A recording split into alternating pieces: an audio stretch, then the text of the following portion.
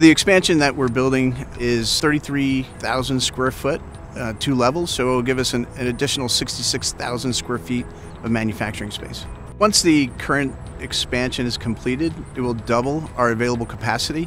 It will make the St. Louis site the single largest single-use technology CDMO in the United States. So when we look at the St. Louis expansion, it's a 2-story building and it's connected and integrated with the existing facility. On the ground floor, we'll have a cell culture ballroom and a purification ballroom. And on the second level, we will have shell space for future expansion. The St. Louis expansion project is a very forward-looking project. We're integrating new technologies. We're integrating the high-performance bioreactors from Thermo Fisher. We're integrating the smart factory. We're integrating inline dilution capabilities. And we are also looking at increasing our ability to manufacture higher, tighter, and higher throughput. As a client, you should be looking at this expansion as continued opportunity. Not only can we bring in your molecule and develop it and then commercialize it, we'll have ample capacity to keep you in the commercial market for years to come. Molecules are not one size fits all, and so I think it's very important to be able to work with each molecule and do what's best for that specific process instead of just saying, well, this is what you're going to get because this is our platform. We're actually willing to kind of customize each little thing to make it all work as a better process as a whole. You can run 48 microvessels at a time, and each one holds about 15 mils of culture. And so you can do DOE design and study 48 different conditions. And then we use our jump analysis software in order to kind of assess what is the best parameters going forward from that study.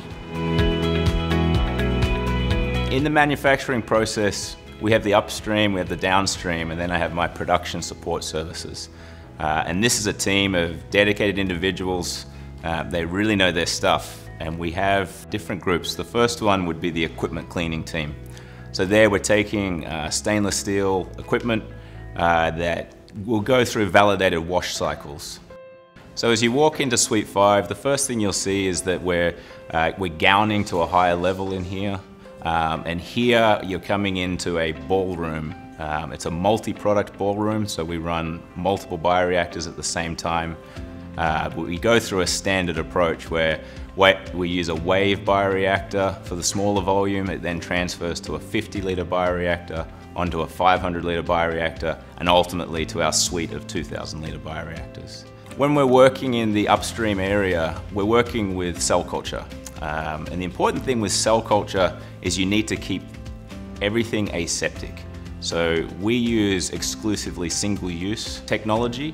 So what this means is we have pre-sterilized or gamma-irradiated bags that we're able to aseptically add the media and add the cells to it and then allow it to grow. When we use single-use bags and surfaces, we don't have to worry about any cross-contamination from prior products because what the product contact surface is new and virgin each time we use it. The operators invest a significant amount of time for every batch. And we're talking about 5 weeks of cell growth. So these guys are very much involved. They want this to be successful. They're fully invested. They take a lot of pride in how they run the reactors. They really want to see a successful outcome. So when you come into the downstream suite, it's a large open space and it's a very flexible space. So in the space of a day, we will change the layout of the room. All of my equipment is on wheels. Our clients' processes as they come in are all different. They all need a level of specialization in how the unit operations proceed, how much buffer volume I need around a certain step. So the team on the floor, they understand this, they plan in advance, and they know where to put 2 tanks together, how to line up the chromatography skids and the columns so this can be really efficient. The team on any given day are always looking to be setting up a step in advance and then running a step. So they want to always keep that efficiency there. So a lot of the SMEs that we have come from both industry and academia. So some of them range from 5 years to 20 years experience in the industry and academia experience. We have a range of individuals that have backgrounds from bachelor's degrees all the way up to PhD. So the majority of our senior staff contains master's or PhD degrees, and it helps drive those experiences and technical discussions. Here in St. Louis, we do offer a quick-to-clinic service, which allows us to use our previous knowledge, to use our platform processes, platform media, in order to get the process established and transferred over to manufacturing more quickly than a full development process would require. I think that what differentiates us is our willingness to be flexible and to customize for what our clients need. When we work with large pharmaceutical companies, those companies usually come to us with a very defined process that they like to take, either for their early development activities or their commercialization or their regulatory approach.